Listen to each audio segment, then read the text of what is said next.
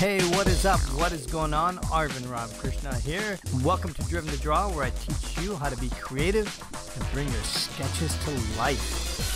Thursday, we've got an upcoming interview here with John Frye, who is a phenomenal vehicle designer, and we're going to be talking about a whole range of different kinds of topics. And here's a sneak peek of what we're going to be talking about. And I would love for you to be here on Thursday morning when I post the video up on YouTube. Check out the snippet and hope you enjoy it, and we'll see you here on Thursday, September 20th. But one of the challenges that we did was the Batmobile project, which is one of the funnest projects you do when you're at Art Center. Yeah. It's one of the kind of later term ones you look forward to.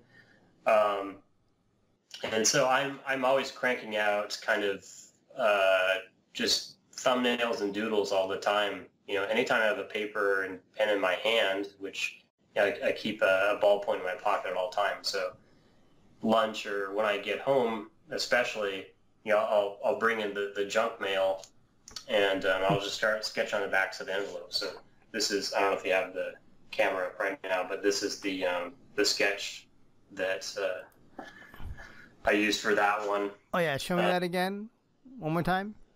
Oh yeah. So you can see, like, size it, that size of my hand. So some of them, the earlier ones I do that I'm just trying to get masked, they're about this big. Yeah. But I do like a light gray marker first, and I'll do like maybe 20, 30, just little scribbly kind of versions of different directions. And for this one, I didn't want to do the kind of tumbler style, which is kind of military hardware. I wanted to do something that's a little bit more kind of comic book, 60s Adam West nostalgia with fins and stuff, but with some modern surfacing on it.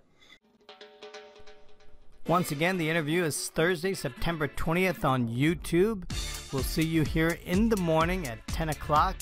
And don't forget to subscribe to Driven to Draw if you really enjoyed this content. And if you have any other questions, please comment below, and we'll see you back again on Thursday. Have a good one.